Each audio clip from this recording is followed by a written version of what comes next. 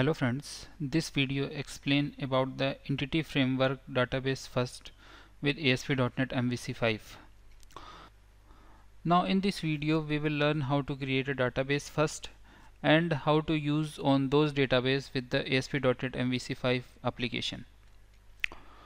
So we will use the Entity Framework 6.0 and ASP.NET MVC 5 to create the application.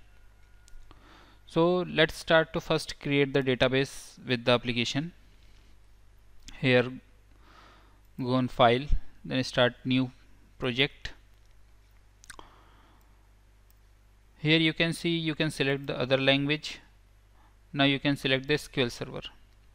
Here you can give your name like organization employee.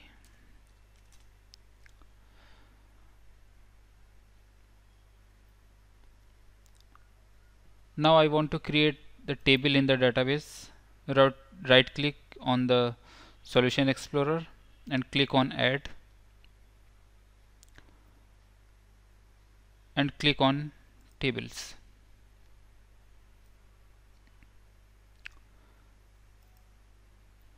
Now here you can give the table name. Now here you can see I have created an employee table with the employee ID primary key, and there is a first name, last name, joining date. Now in the tables you can see that I have created three tables. First one is department, second one is employee, third one is enrollment. Now we want to add some predefined data with in the application. So for adding the predefined data, we need to add new items. Here you can select the post deployment scripts. Like I have added the department. I have the department table. Department table. I have added some data. Now employee tables have some data. Now enrollment table. Enrollment table is also have some data. So this post deployment SQL script is add the data with the tables at the time of table creation. Now I need to create the table, so we need to press F5. Now this table has been created. If you want to see the tables, go to the SQL server and use the local DBs and projects. The database is automatically created in the local DB projects database. So now I am connecting here.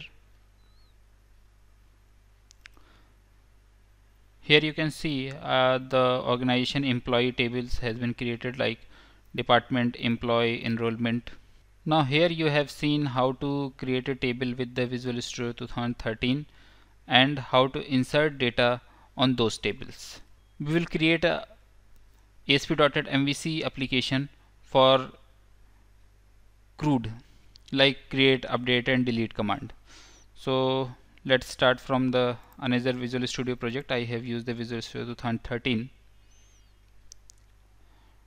Now create a file, new project. Now go on the Visual C# web. Here you can see I have given the name of organization details. Click here OK. I use this MVC. There is no authentication required currently, so I have used the no authentication and click here is OK. Here is the predefined structure is already created of the MVC application. Now we need to map the application with the database. So we need to create on the models, add new items, click on the data, edu.NET entity model, and now I can give org model .edmx. Click here add. Use the generate from database. Click here next. Click on the new connection. You can use the database. You can use the local DB/projects server name. Use the Windows authentication, and here you can see that there is the organization employee database selected. Now click the text connection for test connection is succeeded. Click on the OK.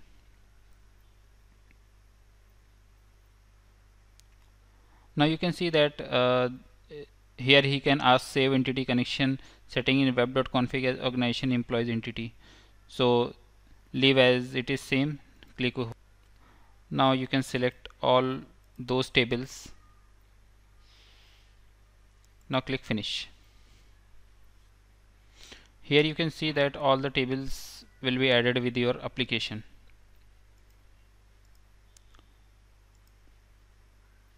Now go over the solution explorer. Now the EDMX file is already added in the models, and it's already created the CS file of departments, employees, enrollments, organization models. These files is already implemented with your application. Now we want to create a controller for save the department data, employee data, enrollment information. So I need to create on the controller, add controller. We can use the MVC controller with views using entity framework. Like we will use the scaffolding features to generate the views and controller of the application. Now select this. We can give the employee controller, select the employee models, use the data context, and click here adds.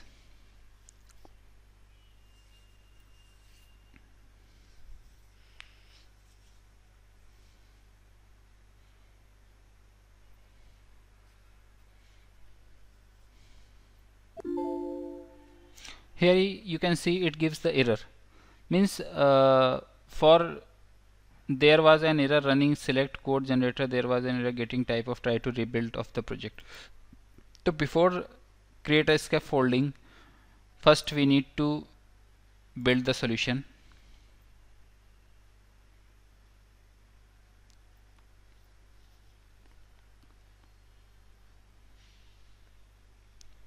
Here is build succeeded. Now again start the same process, add controller,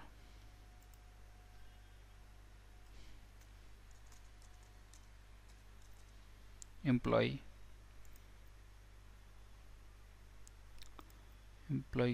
model classes, organizations, and click here add.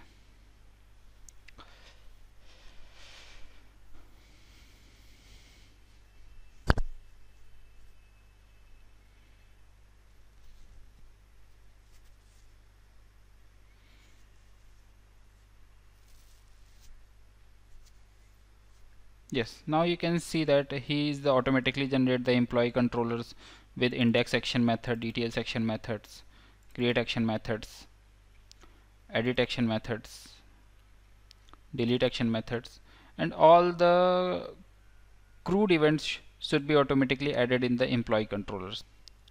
Here you can see in the views folder it's automatically create the employee folders for views. Now I want to again create another controller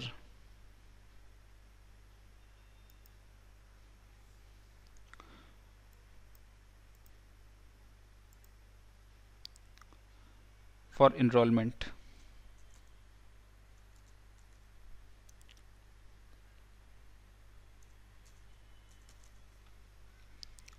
We need to create the enrollment model class. The connection string should be same, and click here add.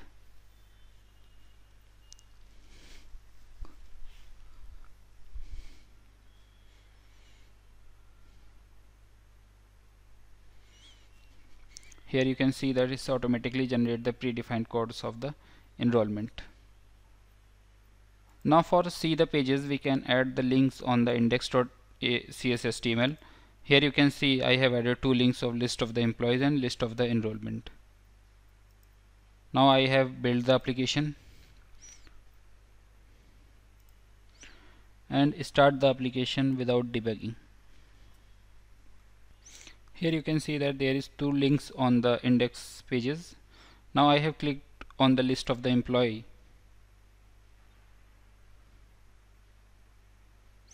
So it's redirect to the employee listing page. Here you can see the employee listing. Now you can create new employee. So here you can enter like Rajiv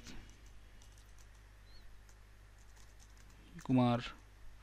Joining date is 21/02/2010. Now here you can click here create. So the format should be the joining date is MMDDYY. So we need to create a 2.